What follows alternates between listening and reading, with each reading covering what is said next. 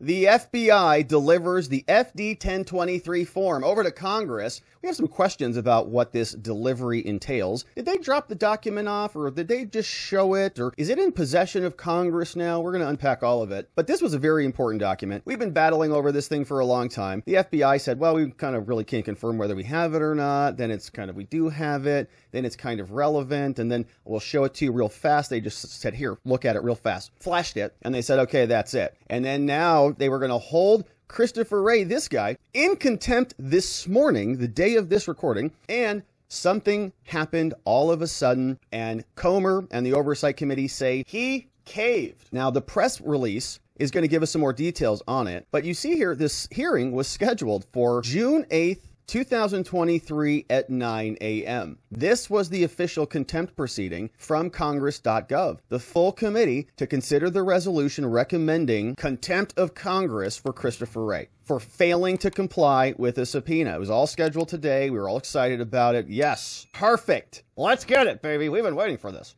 Oh, postponed. Oh, man. So it better be worth it, right? We want to see what they got. And apparently, it's pretty good. So the press release came out from Representative Comer. We're going to hear him explain a little bit more about it. But he says, after weeks of refusing to even admit that the record exists, the FBI has agreed to cooperate and is now allowing all members of the Oversight Committee to review this unclassified record alleging a bribery scheme by then VP Biden. More here, which we'll take a look at, which is the press release put out by the Oversight Committee, saying that Comer forces the FBI to cooperate to allow all members of the committee to review the Biden bribery record, saying the Oversight Committee issued the following statement after the FBI caved, rubbed their noses in it. Yeah, what a bunch of just weaklings. Actually, it's very good. Thank you for following constitutional order. Should have done it at the beginning. Under the threat of holding Director Christopher Wray in contempt of Congress, and we will now allow all members of the committee to review the record and receive a briefing. Additionally, the FBI also is making 2 additional documents that were referenced in the FD1023, also available for Comer and Raskin to review. So the full committee gets the original document. The ranking member and the chair, they get access to the supplements. The full committee business meeting to vote on holding Director Wray in contempt of Congress is now removed from the schedule. What do you mean, like permanently, or is this coming back? I mean, come on. After weeks of refusing to even admit the record exists, the FBI is caved and is now allowing all members of the Oversight and Accountability Committee to review this unclassified record that memorializes a confidential human sources conversations with a foreign national, we talked about this previously, coming from Ukraine, presumably an executive at Burisma, which is where Hunter Biden got a board position for Lord knows what. That foreign national claimed to have bribed then Vice President Joe Biden. Americans have lost trust in the FBI's ability to enforce the law impartially and demand answers. That's true. And we demand transparency and accountability, baby. We demand justice. All Oversight Committee members are allowed to review this record, saying this is an important step of conducting oversight and holding it accountable. Said, let's be clear, the allegations contained within this record are not closed, as the White House and Democrats would have the American people believe. Former Attorney General Bill Barr, as we talked about previously, confirmed this information was sent to the Delaware U.S. Attorney for further review, and the FBI has confirmed it is being used in an ongoing investigation. We also know that the confidential human source who provided this information is highly credible and trusted, has worked for the FBI for over a decade, has been paid over 6 figures. The allegations contained within this record track closely with the rest of the investigation being done by the committee. We're going to continue to follow the facts for more. So, very good news that we've got some progress. The contempt hearing has been removed from the schedule. And we're asking ourselves what was ultimately delivered. And this was what the agreement was. According to Comer, he was communicating this after hearing from the FBI that prompted the postponement of the contempt proceedings. But I will say this, Jesse, they're negotiating. They're offering deals now to try to cooperate with us in our investigation. And my investigation's always been about following the money and following all the leads that would point in the direction of explaining how the Biden family's been receiving millions of dollars from our adversaries around the world. So I'm listening to the FBI's offers, but as of now, we still plan on moving forward. No, there's a lot of smoke going around if you look up in the air. Congressman Comer, you said you're still negotiating with the FBI. What kind of deal are they trying to work out? You're just asking for them to comply with a subpoena and deliver the document to the full House, right? Right. Remember where we are, Jesse. 2 weeks ago, and Senator Grassley will testify to this, the FBI wouldn't even admit that this document existed. And now, not only are they admitting the document existed, they've allowed me to go in and look at a redacted version, and they're offering right now temporarily agreement here to let committee members go in and look at the document.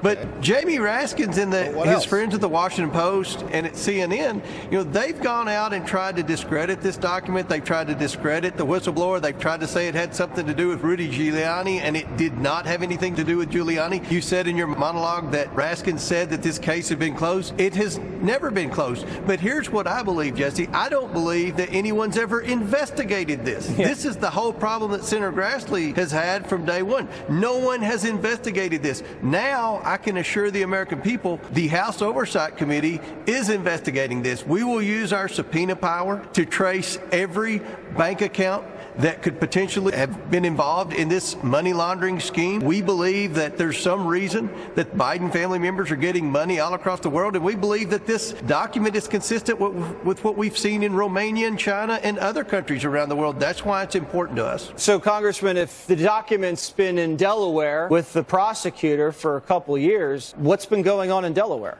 I don't know. That's a great question. I suspect nothing. Crack? I just wonder if the prosecutor in Delaware even knew about the shell company.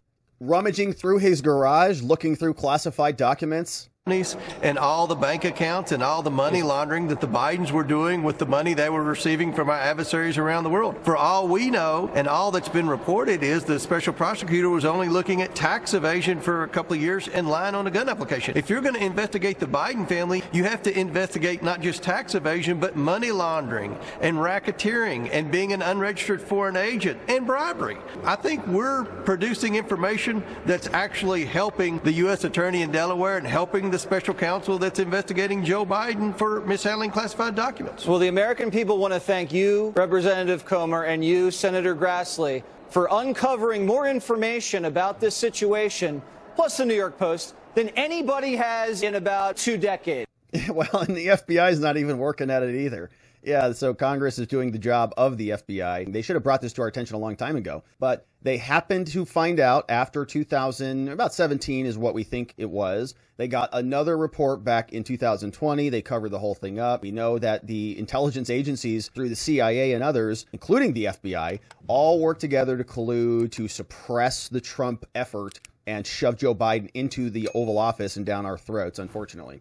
So the question that we had about this was, what did actually happen this morning? What was the transfer that occurred between the FBI and the Oversight Committee? Did FBI Director Wray leave it with you? Well, here's what we've got from Representative Andy Biggs from Arizona. Shout out. He says this: the FBI's FD1023 form is in our possession.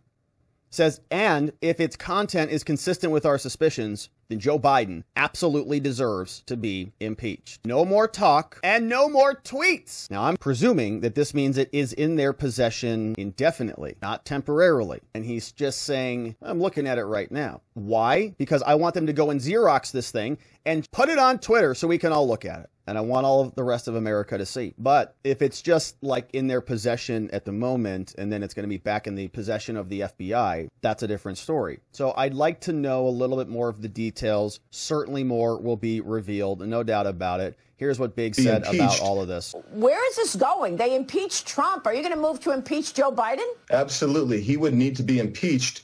And then once he was impeached, hopefully there'd be some Democrats in the Senate that would recognize how grave the situation is and encourage him to resign like Goldwater did to Nixon. But once he's out of there, then he would have to be indicted, because this is gross criminal misconduct. And some would even suggest treasonous, but I'm holding my tongue on that just yet. But we have got to find out how extensive this was, and then we have to take action. I mean, enough talk is talk.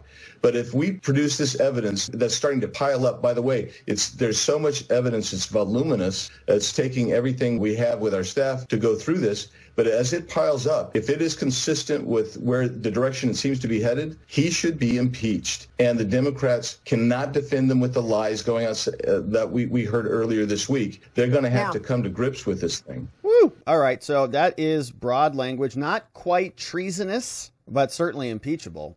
We have other reaction from Marjorie. Here's what she said. She posted about this on Twitter. Reading this form today shows the pure distinction. This information, this source that came forward, it's a paid informant by the FBI. This has nothing to do with Giuliani. This has nothing to do with the information that he brought forward in 2020. It's totally separate, and it's extremely credible because he's a paid informant. I made some notes after I left the SCIF based on the information, and I'll share that with you guys right now.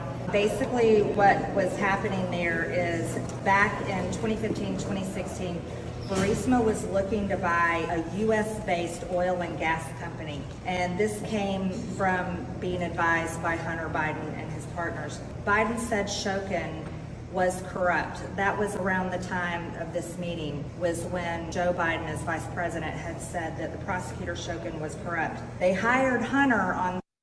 That's that Ukrainian prosecutor that Joe Biden is talking about in that clip. The board to make the problems go away. That's what they specifically said. Hunter advised that they could raise more money if they bought a U.S. company. So the informant was trying to do the right thing and trying to advise Burisma that they shouldn't go this route. They should hire an attorney, work out their problems that they were being investigated for because they were having other legal problems.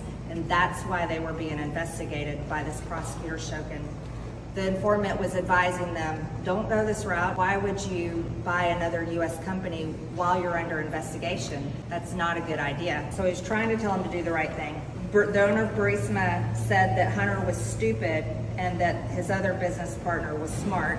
Well, he also said that's a pretty astute observation there. He paid $5 million to one Biden, and he paid $5 million to another Biden. $10 million to the Bidens. It was all a bribery to get Shokin fired and end the investigation into Burisma. So you see the connection. There's a Ukrainian prosecutor investigating a Ukrainian businessman. Businessman has Hunty on the Burisma board. He's there really for just political leverage. He knows nothing about what Burisma does. He's on there. So it is now up to Hunter to get the money from this Ukrainian oligarch who controls Burisma. $10 million goes to Hunter, 5 to him, 5 to somebody else, maybe James, who knows, maybe somebody else. All works its way back into the Biden family through a number of different shell companies. Biden then goes out, puts the pressure on the State Department using his power as the vice presidency. And that's the clip where he says, well, if they wanted our $1 billion, of foreign aid, then they were going to do what we told them to do. This was before the invasion and all the stuff. So then that happened, and there were consequences for that. So the money was useful. And the whistleblower is articulating this entire thing for us.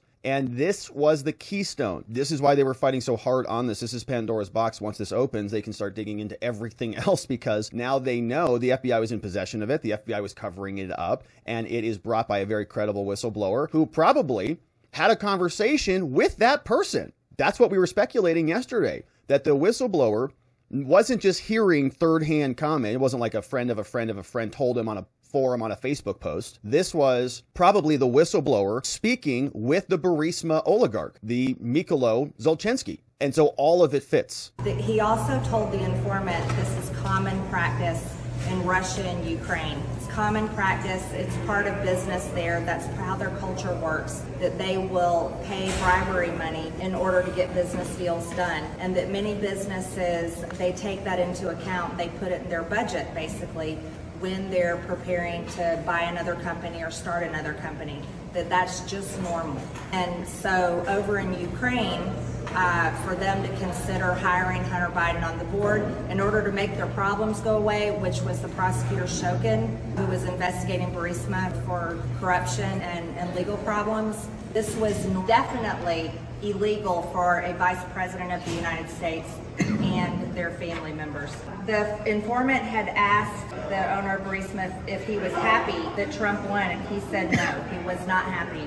Yeah, because they lost their boy. They lost their connection to the Biden crime family. Obviously, Trump comes in here and unsettles the whole scheme. They invested a lot of money into the Bidens. Yeah, of course they did. Yeah, of course they did. But he did say that it would take 10 years for all of us to find out the payments made to the Bidens. because of how many bank accounts there were. He said at the time there were no direct payments made to the big guy, but in a meeting later, after he had become more upset as things were unfolding, he told the informant that he has 2 pieces of evidence showing proof of payment to Hunter and specifically Joe Biden. Whoa! You see, I think what everyone needs to understand is...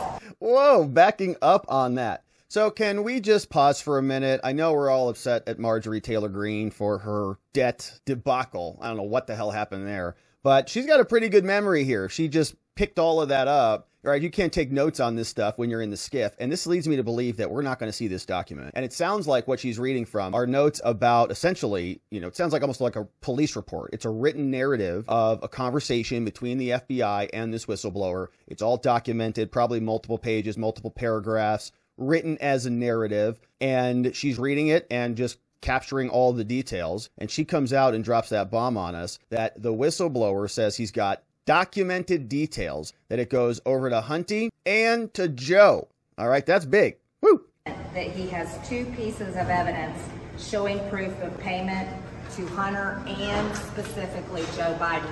You see, I think what everyone needs to understand is that business owners, at least the most smart ones, whether they're good or bad, whether they perform their business in a legal manner or a corrupt manner, they always keep records of their business payments, accounts and receivables. That's how it's done. And this owner of Burisma kept a record, especially of the bribes. And if you're in an industry where you have to pay bribes to get your business deals done, then you always want to keep a record and keep proof of your bribes, because that's how you make sure you get people to follow through on what they're done with. What I read today is, again, shocking. Just as what I read in the Treasury Department with all the SARS report is shocking.